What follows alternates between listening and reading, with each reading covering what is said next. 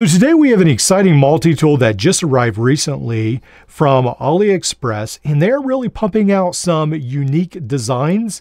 Now, a lot of times they're just straight up clones. This one, I think, does harken back to one of the multi-tools you may be a little bit familiar with, but it has some very original features.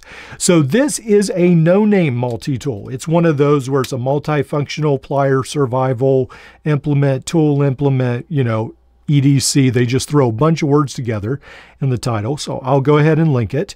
Now, this does come in at 4.5 inches or 4.25 inches, I think it is closed. And then that translates to about 11 centimeters long. Now, as far as ounces, it comes in 9.2 ounces. It is a little bit heavy. A lot of these tools are a little bit heavy. It helps them, I think, be a little bit more durable. And then it does come in, for those of you not in the United States, 260.8 grams. So that's what it is. It does come in around $18. I think sometimes it can be a little cheaper, sometimes a little bit more expensive, depending on where you live. Now, as far as the outside, I'm not sure how good this will focus, but we almost have this like textured grip, which I think is pretty cool. So that is neat right there. And then you have almost more of a satin finish at the top. And then the pocket clip is a little bit different right there. So I think they are trying some new things. And then again on the bottom, there you go. So this one right here, the knife opens up and it locks. And then if we flip it to this side, the saw opens up and it locks. So those are the only two locking tools on the multi-tool. So when we open it up, again, we've got these curved handles. And it does make it sort of naturally fit in your hand. So it's not awful, not extremely used to those, but it's not too bad. And then you do have these wire cutters. Now these wire cutters, again, are the kind where they have the indent for the hard wire cutter. And then they have the straight wire cutter right there, replaceable wire cutters. It looks like they might be the same as Nextool, maybe Roxxon or some of Roxxon's. A lot of these are interchangeable, but I'm not for sure. I haven't tried it yet. These are spring-loaded pliers.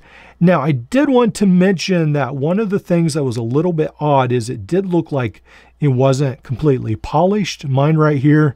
And so it almost looks like it has part of the casting still on it. So keep that in mind. These are sub $20 multi-tools, so they are not extremely elegant. But I do like the looks. And again, that's really cool. The handles, pretty unique right there.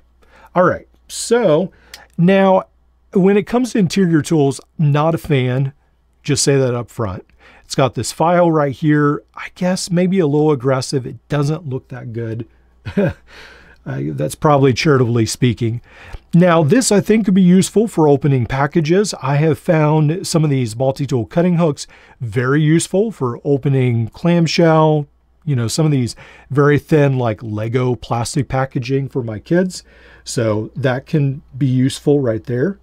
And then this one right here, there's the awl, and it does have the eyelet right there. But again, not locking, probably not a huge issue, but just so you know. Then on this side, we do have the bottle cap lifter and the larger screwdriver. And then we have the small Phillips screwdriver. Now this small Phillips screwdriver, I don't feel like is fantastic. It's probably not the worst I've ever seen. Now these tools aren't bright and shiny like some very, very, very cheap ones. They seem a little bit better than that, but they're definitely not as good as like the Day of Camping, Byberry, Wave, and Surge clones. So keep that in mind. Now, so when it comes to where did this design come from? Well, take a look at this. So I think this might give you a little bit idea. At first I thought, well, maybe it's from the Crucial, the Gerber Crucial, because when you open that up, again, you have a lot of those same rounded edges, but it's a little bit different. But then when we look at the Gerber Steady, this one right here looks very similar indeed. Now there's definitely some changes. So I don't know if one of Gerber's engineers engineered this and it was never made, and then they decide to come out with the design. But even, let's see if, no, the pliers don't look exactly the same. They do look perhaps a little bit more like the Crucial, but they're not the same. So I did want to mention, just like this has the knife on the outside edge, this has the knife on the outside edge. But again, this is a camera multi-tool right here, the Steady. So this one had, there we go. It had legs that flipped out, and then you could use that. And then it had this, what do they call this, the gimbal or whatever. Anyway, they had this for the camera to fit on. So sort of a cool design, but never really went anywhere that much for Gerber, but very unique. So this almost looks like that same design, just with a lot more tools that people would actually use. So not necessarily a bad thing, but very unique. This is a little loose here. So again, the finishing isn't quite perfect, but again, I do like the accents right here. You've got the light silver and then the darker silver. So pretty good. So again, there it is for about $17, $18. Not too bad. I definitely think this is a beginner multi-tool, but it is still sort of cool. All right, so this is the box that comes with it.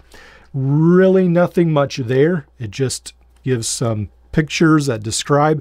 It doesn't even have really a name, unless you call it Satisfaction Guaranteed, a name right there. And then it does come with a very generic, huge pouch. So I don't know why they even bothered, but there's a pouch where it just sort of swims inside. So for some of you, maybe you'll like it, but it's very, very generic. All right, that's the tool.